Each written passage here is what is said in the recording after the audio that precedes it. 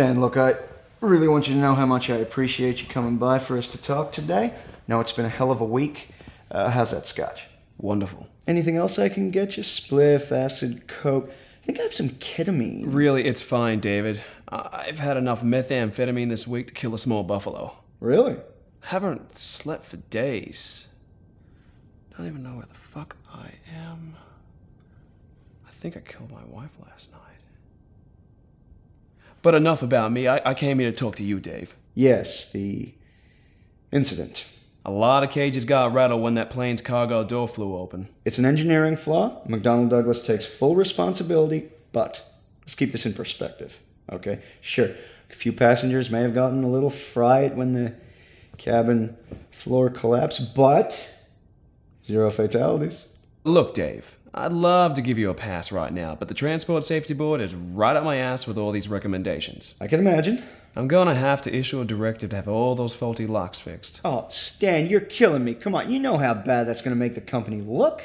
What would you have me do? Hear me out.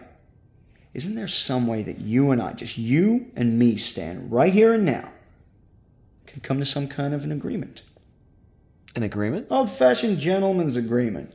Verbal, binding, honorable, Stan.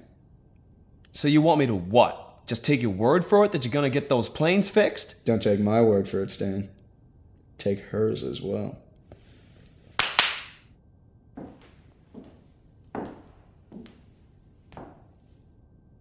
My God, who's she? Stan, this is destiny. Not that. Her.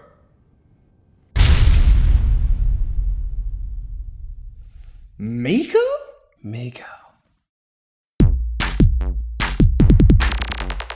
So naughty, naughty, you're so naughty, naughty, I want to dance.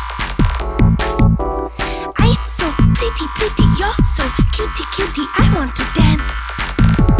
I want to dance. I want to dance. I want to dance. I want to dance. Kiss, kiss, kiss. Nobody's ever picked me. Miko. Thanks to the gentleman's agreement between McDonnell Douglas and the head of the FAA, the lock rework recommendations weren't legally enforceable, and the majority of the DC-10s went unmodified.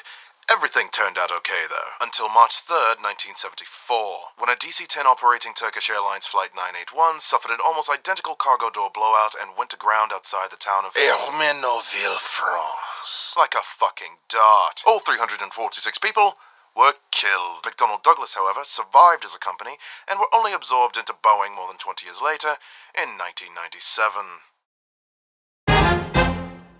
If you don't subscribe, you're just a tainted c***.